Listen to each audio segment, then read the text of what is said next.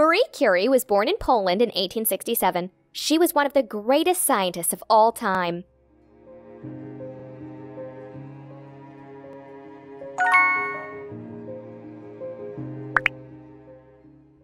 Although she was an excellent student, Marie was not allowed to go to university because she was a woman. So Marie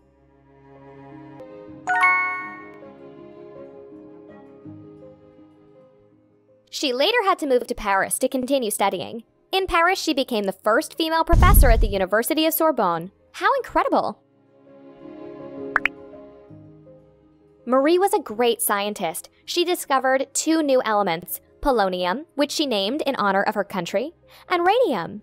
She discovered that radium emitted a greenish light, which she called radiation. She invented that word.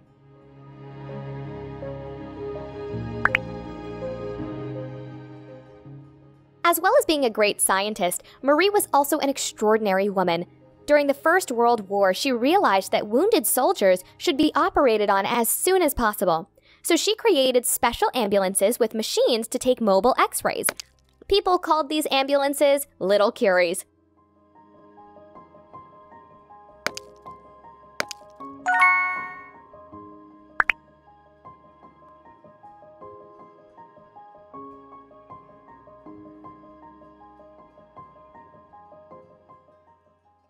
Thanks to her research and discoveries, Marie won the most important scientific prize in the world twice, the Nobel Prize.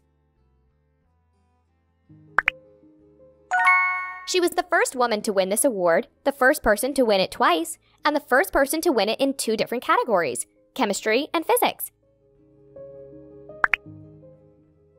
To this day, 100 years later, only one other person has managed to match this achievement.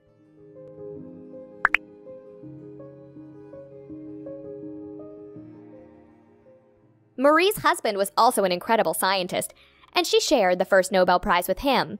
Their daughter Irene won a Nobel Prize in chemistry, and their second daughter's husband also won a Nobel Peace Prize.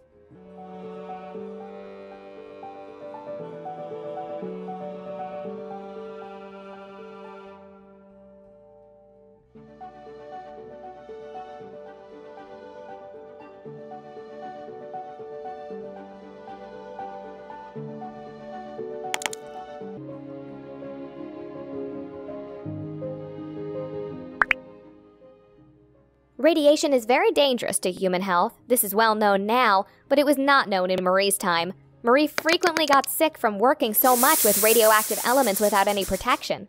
She died when she was 66 years old.